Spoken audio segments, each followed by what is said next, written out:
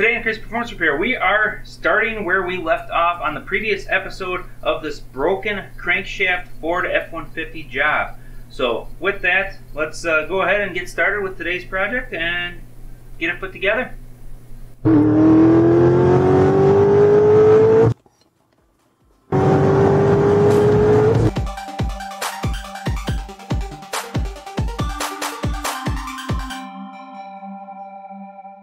Alright, so if you haven't seen the previous episode, go ahead and click in the corner there. Make sure to watch all the episodes first before you get to this point. We're actually to the assembly point now, so we're just finishing things up. Now, on my last episode, I had talked about getting the timing cover and valve cover on, getting it all ready to put in the vehicle, and we were going to put it in the vehicle.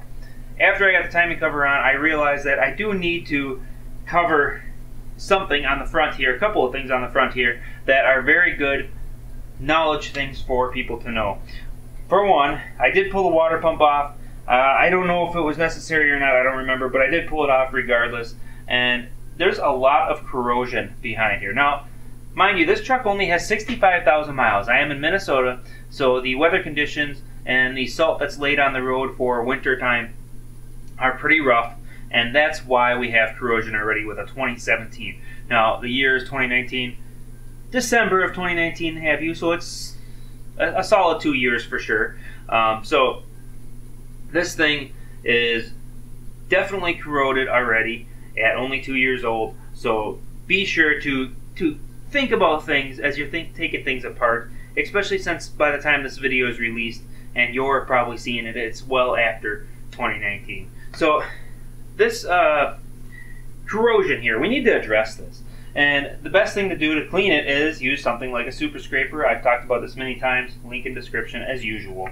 The super scraper does an excellent job at cleaning things like this up. And you can see it's just peeling it right off of there. Now that little section there was, I mean, I guess I could use thousandths of an inch. It's probably 10 or 15 thousandths thick in a couple areas. It was pretty darn thick. So considering that, it just plowed it off of there like nothing.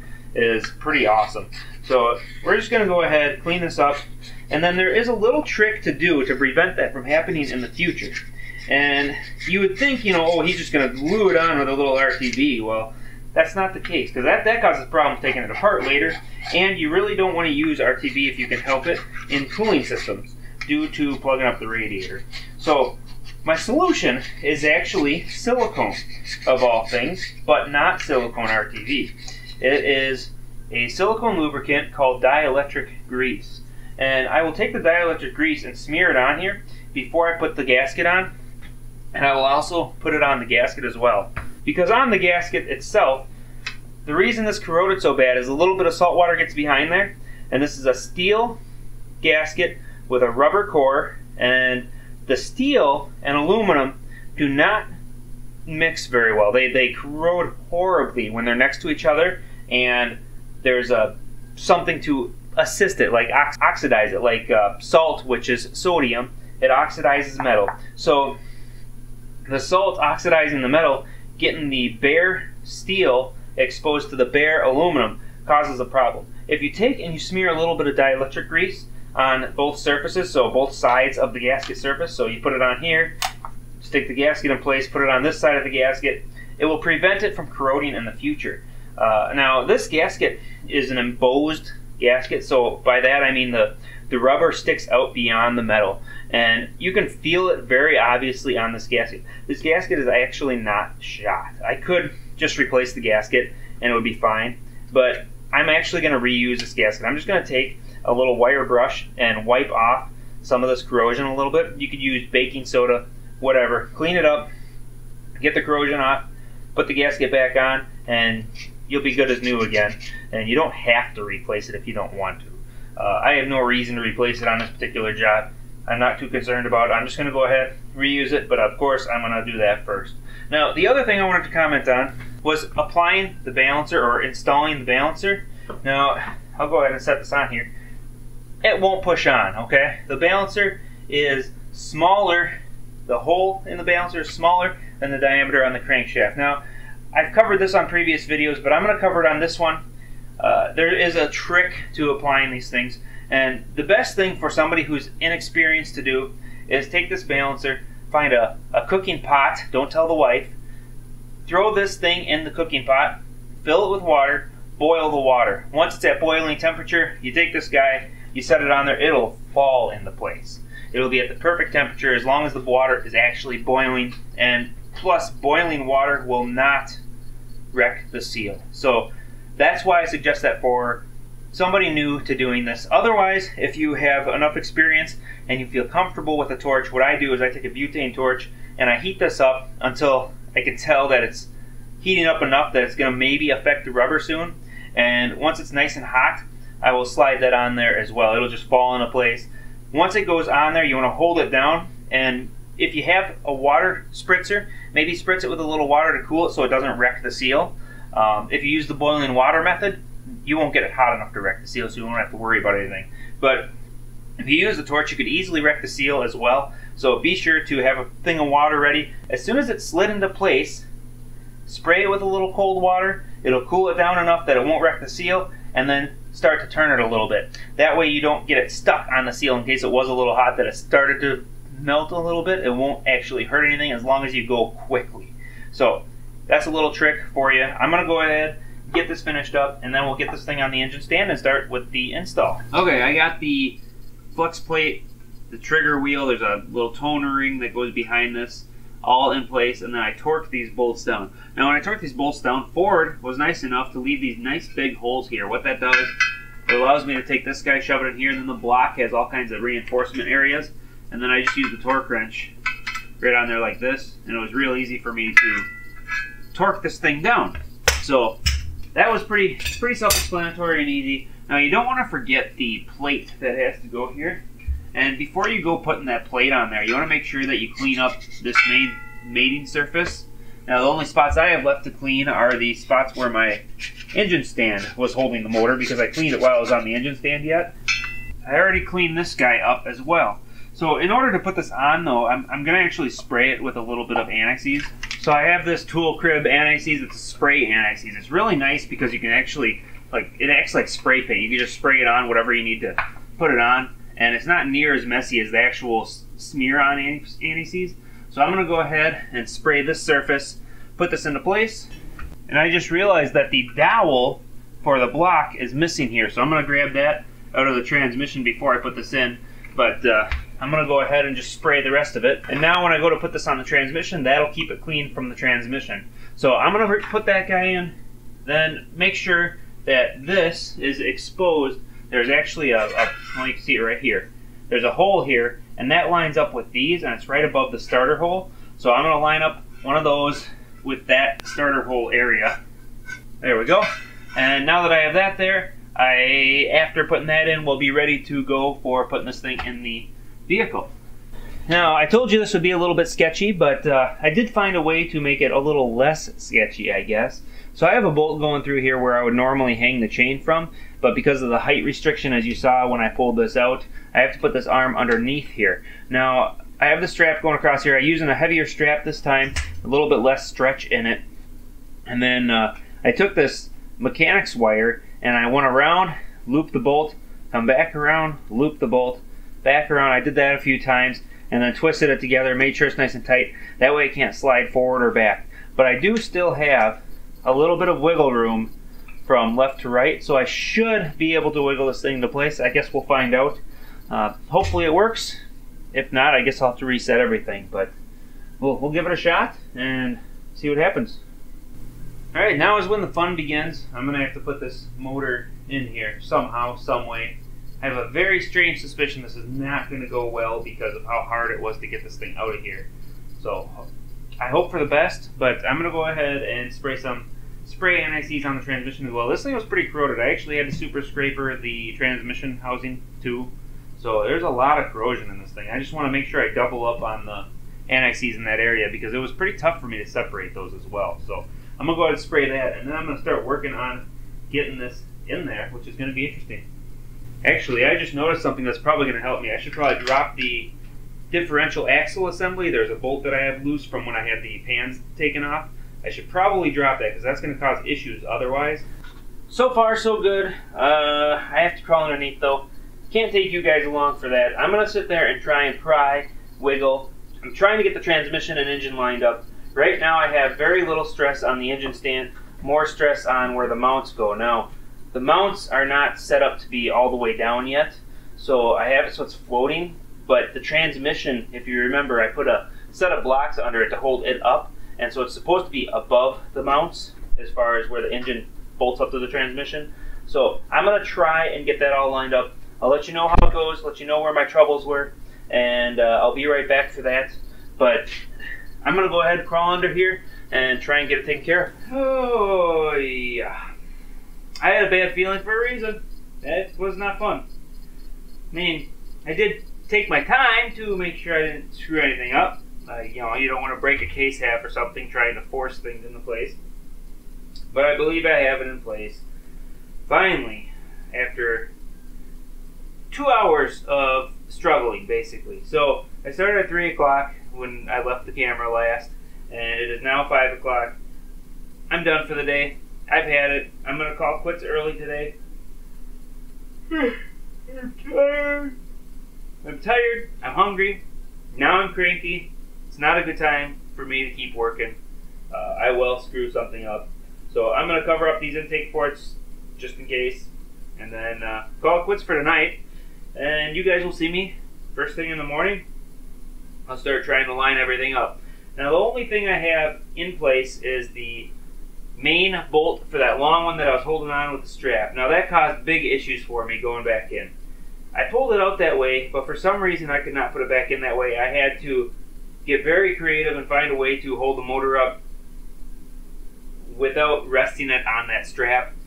And once I did that, I was able to get the strap out, and then I repositioned it where it was actually grabbing onto the bracket that bolt goes through instead. And in the midst of doing that, I don't know if I'll be able to see it here, I did damage the strap some, wherever it is. But basically this black protective part on the end of the strap, I did tear it a little bit. It's not the end of the world. I'll get over it. But at least I got this far. So I'm finally to a point where I can start hopefully bolting things up. I think the exhaust might be binding a little bit. I'm not totally positive, but I'll cross that road when I get there tomorrow. So see you guys in the morning. Alright, it is the next morning. I am underneath the vehicle. I'm going to go ahead and start attaching things on the bottom here. And so basically I'm gonna cover some important details that happen to be underneath here while I'm under here. So once you have the engine and transmission bolted together, I only have a couple bolts holding it together right now. Basically just enough that I can squeeze it together so it's tight-ish. I mean, I'm not gonna reef the heck out of them. But you can see they are flush, and that's what's important, that you get it flush without having to reef those bolts together. So once you have that part of it done, then you need to go to the torque converter itself to tighten the torque converter down. And of course, the only way you're going to get this like this is if your torque converter is lined up. Once you have the torque converter lined up, these bolts will be sticking through here. And in order to be sure that you don't have any kind of issues with these bolts or the torque converter being lined up, all you have to do is put your hand on the bolt here, and you hear that thunking. I'm going back and forth. I'm intentionally pushing it up and down. And the fact that it moves that easy by hand means that you have nothing binding, and that's a good sign. So now I can go ahead and start putting the nuts on the torque converter deals here, and I will be using a blue Loctite on the threads just because I've learned from experience it's a good plan to do that. So be sure to put a little blue Loctite on there.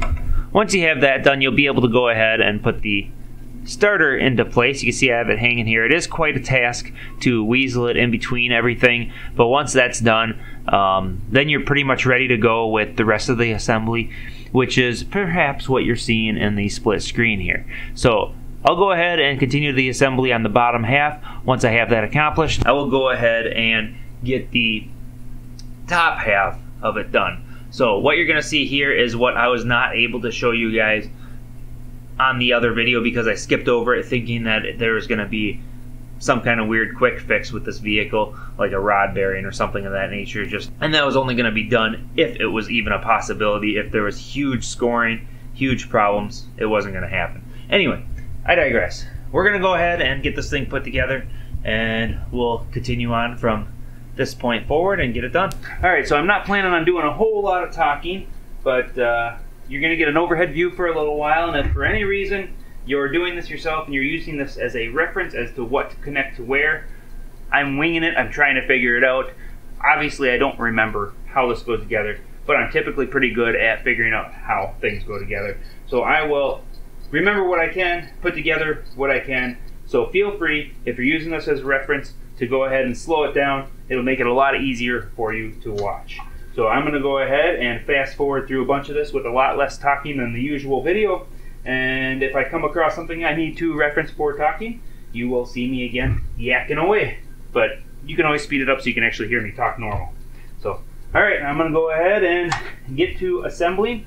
Right now I'm just trying to figure out how to do the power cord. There's a big thing that goes underneath here, and it's supposed to kind of attach to something. I'm trying to figure that out before I do the cooler lines here, which go on a little stub that sticks out underneath this balancer area. So once I get that figured out, I'll be going to the rest of it. I do have to still do the top bolts on the transmission. I do that from the top side with a ratchet wrench, so I will do that as well. And then the rest of it's going to be just trying to figure things out and assembling it pretty much. So I'm going to go ahead and get started on that.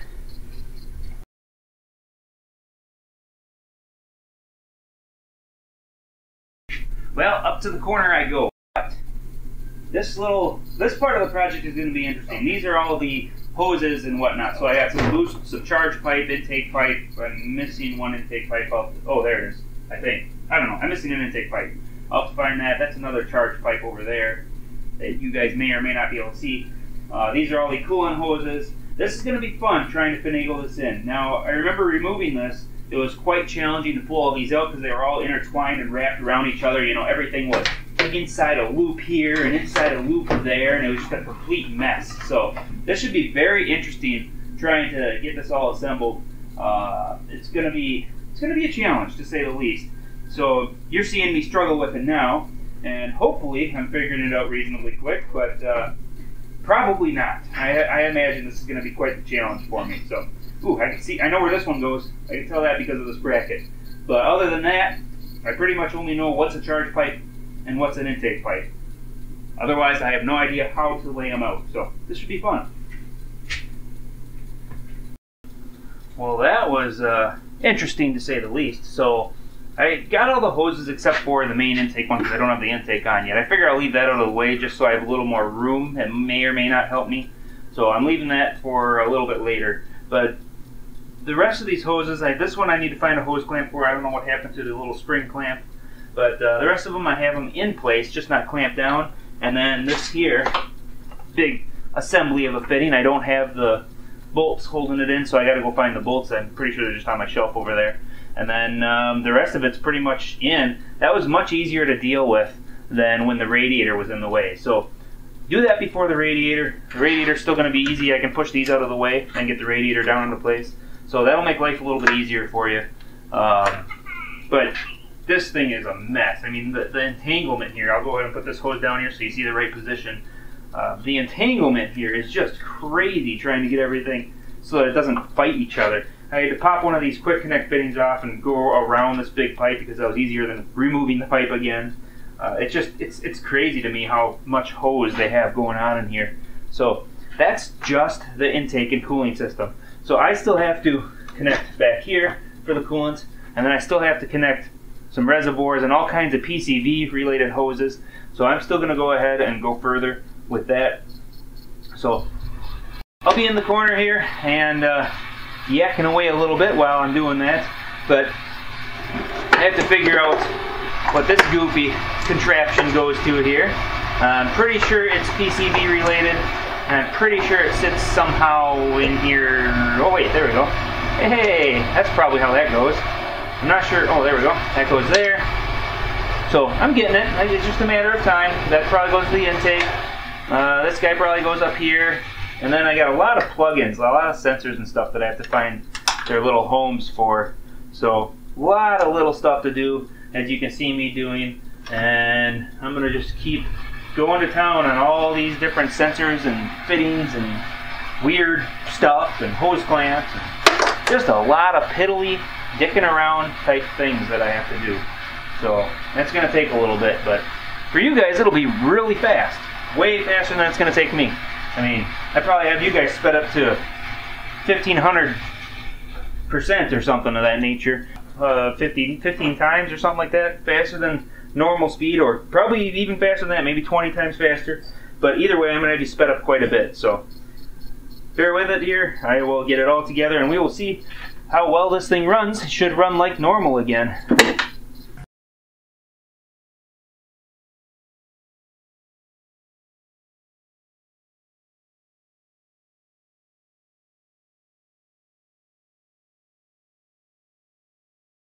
Alright, well, as you can see, I'm struggling quite a bit in the spot below there. But there's a hole in this piece, and it fits this rubber deal, and then the rubber, the radiator goes inside here. I'm having a heck of a time getting the radiator to all cooperate and end up in here with this thing in there. It's become quite a challenge. I will certainly get it, of course, but it is not as easy as I had hoped. So I'm going to continue. I'm giving you guys this view now because I want you guys to see how I'm struggling and how I'm trying to battle this thing. I had to disconnect this again, even though I had it attached before, and I'm just kind of trying to manipulate things in order to get it where I want. I see where it's binding, and I can't seem to flex it enough to get it out of that position.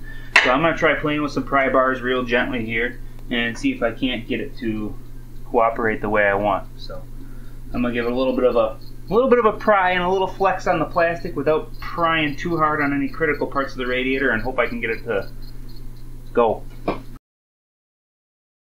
Well, that's lovely. I lost the little rubber deal. So I gotta look for that. Once I find it, I should be able to finally slip it in there and get this thing together. I think I have it in a position where I can just kind of lift it up and get it to work. I just had to get it in just the right spot. It's really fussy. So I'm gonna find that, and then I will slide it in there. But lo and behold, here it is, right here, rolled underneath the chair. It's no wonder I couldn't find the stupid thing.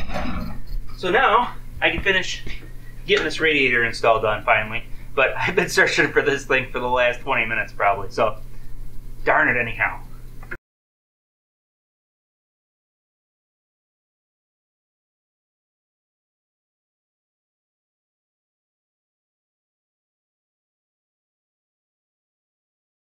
Alright, so I skipped a bit of footage of the finishing up, just the little piddly stuff, you know, the air cleaner, things like that, which I haven't even put this cover on for. It's an aftermarket air cleaner. We're actually going to be putting the stock one back in this truck pretty soon. But for now, I'm just going to start it like this, and I just want you guys here so you guys can hear how horrible this thing is going to sound when it first starts. I guarantee you it's going to rattle like crazy because of how much oil is drained out of the entire system. The phasers, that one that was thunking, I guarantee is going to rattle quite a bit. And then as soon as it gets enough oil pressure, the rattle will be gone. So at least hypothetically speaking, unless I screwed something up. It is a major surgery, so that is a possibility. And it's one of those things I've learned to just accept and try it and hope I didn't screw something up, I guess. So we'll grab the key. We're going to fire this thing up and attempt to fire this thing up and see if it runs worth a crap. And then if I get smoked out because I'm not shutting the door, all I'm going to do is fire it up, get some oil pressure, shut it down. So if I do get smoked out in that short little bit, then I will be heading in the house because at the end of the day anyway, it's like 7 o'clock at night. So let's give this thing a try and see how it sounds. I hope it doesn't blow up.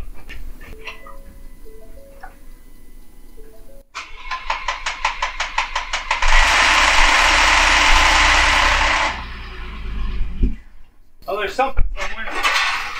That's not good. What do we got? Oh, shoot. A fuel line. Crap. I forgot a fuel line. I smell fuel. I'm surprised it even started. You notice how that rattle was really nasty at first, even while cranking, and then as soon as it fired up, shortly, don't be turning the fuel pump on now. Shortly after the rattle went away, lost my train of thought for a second. The rattle went away, and then the fuel shut off because there's a huge fuel leak. Couldn't get enough fuel. Now I'm probably going to have to prime the high pressure pump because that's probably the only amount of fuel that was in there, and that's why it ran for a little bit. we'll find out. I'm gonna go ahead, find out which fuel line I forgot. Oops. And then try again, I guess. Always have to forget something, dang it. And unfortunately, it was a fuel line this time. Oh, there it is. I found it. Yeah, that should work a little bit better. One of those things in the back of the motor that you just overlook when you're doing it. Alright. Try this again.